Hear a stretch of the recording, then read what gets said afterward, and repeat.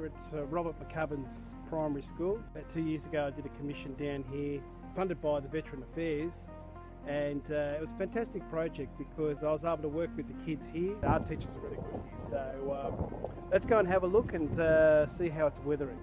Alright, let's have a look. As you walk to the front entrance here, which is where the office is, you've got the sculpture just down here, and it's still looking fantastic.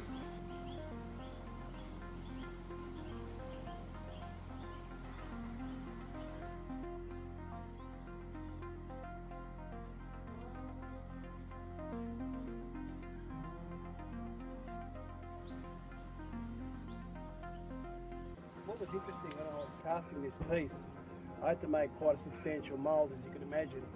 I broke it up into a couple of sections, but yeah, so first I made it in plaster, and then actually used quite a bit of air drying clay with some of the detail here, and I used my next door neighbour's face.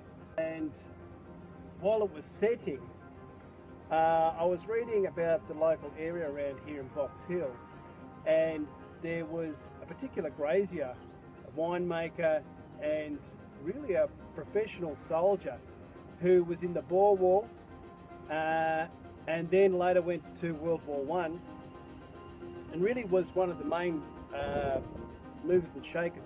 When this came out of the mould, I was fascinated to notice that the mould had, the chap at the front here had a cleft chin, and my next door neighbour definitely doesn't have one of those. And it was almost perfectly positioned right in the centre of his chin. And I thought, that's strange, and you know, I was reading about this guy and I really wanted to see a picture of him, and sure enough, along with his rather impressive moustache, which I didn't put in because I didn't know about him, was cleft chin, and it was almost like the spirit of that chap was coming through, because he actually owned this area, and this was part of his orchards and his vineyards that he was doing his thing here. So it was just an interesting aspect of how this piece turned out.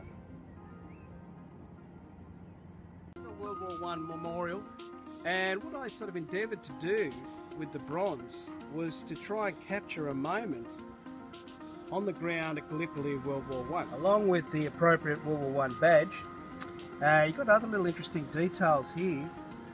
Bullet casings, smashed wood, and also a pawn, which is quite symbolic probably of the endeavours of the blokes involved, who no doubt might have felt like a pawn in the scheme of World War I. There's some broken biscuits that have just been chewed, and for some reason this guy's taken his shoes off. There was extremely difficult conditions there, and foot rot was a major killer and a crippling disease to get on the field. One of the interesting aspects of Gallipoli for Australia is that it was really Winston Churchill who was just basically a bureaucrat in the system, and but he was smart enough to recognise that oil, which had been recently discovered in the Middle East, would be a very important thing in the future, and really that wasn't actually a factor in World War I at all. But he basically thought, well, a stitch in time, let's send over some less important group to do the impossible. When I was working on the piece, I really got a feeling for how difficult that would have been for those guys there, and how much of a because I mean, the local guy that was here, he'd done the Boer War, and that was savage and brutal. But it was pretty clear that it was not a patch on Gallipoli. Just to give you some idea, when the bombing was going on, particularly on the Western Front, the bombing was so severe when the geologists came in and did their surveys after the war. 50 metres had been taken off every hillside, and the bombs had basically churned the soil over and over again, and it was really human beings trying to get their head around the machine, which they totally weren't expecting. And a lot of guys around here would have never even seen a motor car. And then they rock up to the battlefield on the Western Front, and they're seeing these ominous machines. And it's interesting because Robert Hughes talks about the shock of the new in relation to the machine in World War One. There was this huge hope at the start of the 1900s that machines could do the most miraculous things, and of course they could. They were flying, and you know, they've got the Wright brothers flying for the first time. You've got cars, you've got powered boats. I mean, it was like this was going to be an incredibly bright future for mankind, and the struggle was kind of over, and yet World War One rocks up and you see the sharp edge of what this mechanical reality was all about. They're actually a pair of boots from World War One, and the local Box Hill RSL, Brian Tatson, who was fantastic, he was my historian liaison, and he gave us those boots, and I molded them up and put all the different elements in there, and it's great. The kids can come out here and get a sort of a sense of don't ever do this and we must avoid war at all costs, because I wasn't really comfortable with glorifying the whole concept, which I don't think was really doing any justice to the memory anyway. So there's a bit of the story.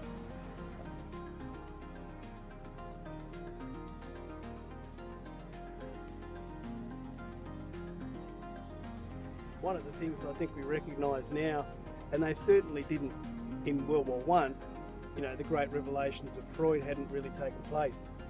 That these guys were coming home, and really the war had just started, because for the 4 years that they were involved in the war, it was 20 years of psychological damage with post-traumatic stress, which we know so well now. But at the time, basically, they were being described as cowardice and a bit yeller. But the extreme experience that they went through in World War One, I don't think we can get any concept of, because it was just sheer horror. At least we have an understanding of machines now, and at least we understand what we're up against. But basically back then, they had no plan, no strategy. It was a type of war they'd never faced. And I think basically the concept was that you blow a wall of explosives in front of your soldiers. Friendly fire must have been a massive amount of the casualties. And you basically walk behind that wall of bombs, and then the other side does the same thing, and they did that for 2 years, just churning that soil over and over again in bodies. My uncle was over there, the same location as the Western Front, went for a bit of a walk and discovered that there was rotting boots coming out of the side of the creek, and that struck me, and I think that's really where the idea of the boots first came from.